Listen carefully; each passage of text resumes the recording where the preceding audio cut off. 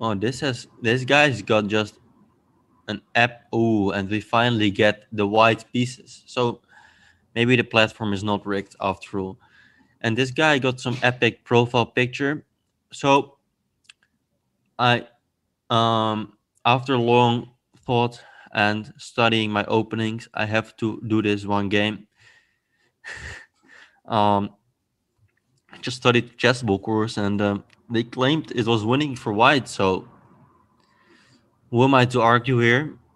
The best players in the world are doing it, so I am joining the hype train. Um, let's see, f4. Probably the best move is like king e1 back.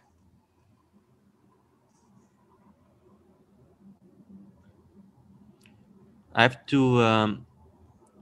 Okay, f4 looks too aggressive, but why not? Knight f3, and now in fact it's not looking so bad. I am starting to enjoy this opening. Okay, knight g4 check. I'll just go to g1 and h3 next, so it's fine. And if there's no direct idea here, maybe c4 is dangerous. I should have taken that into account. I sort of saw it, but thought I had some like d4 or something.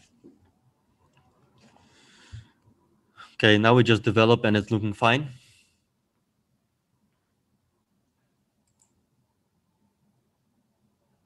What are my favorite openings? Well, this is certainly one of them by now. I didn't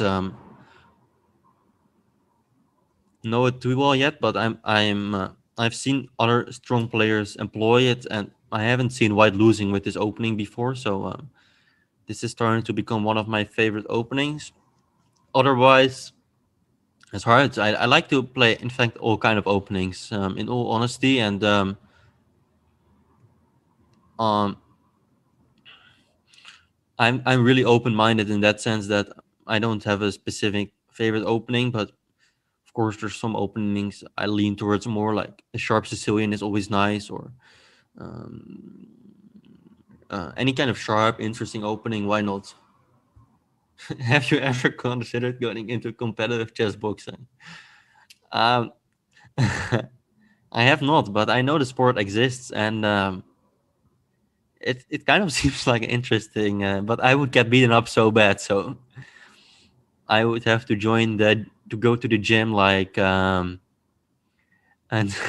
even then, like I'm just a slim boy, right? I have no chance. But it's fun sport. I've seen some clips and stuff. Okay, let's close the position and go back with the bishop.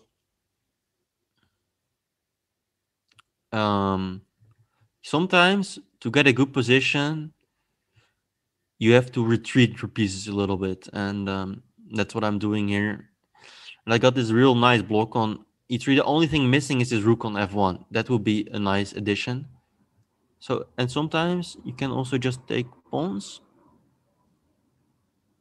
Okay, he's threatening to take on c2. Then I've got rook e1 or bishop d3. It should be fine. Should be fine. Okay, see you, Monkey King. You taught me a lot today, so thanks for that.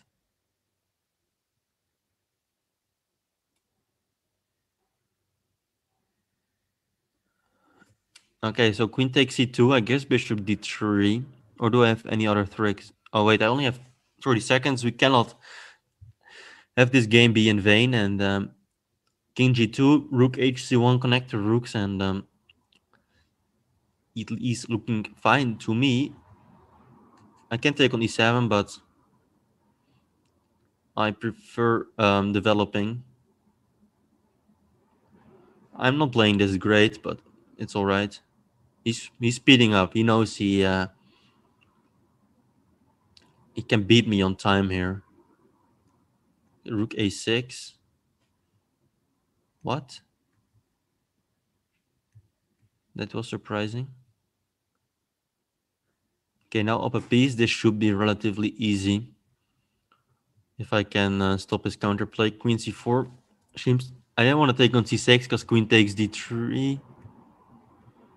Okay, let's go for checkmate. And I think I got this one. Although I should not speak too soon.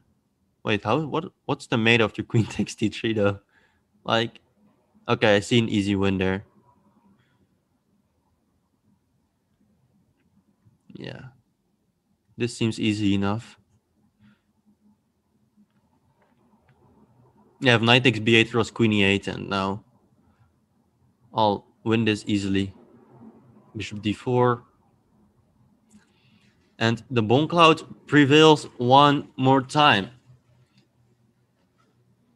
Alrighty. That was a nice game, in fact, I think. I am happy.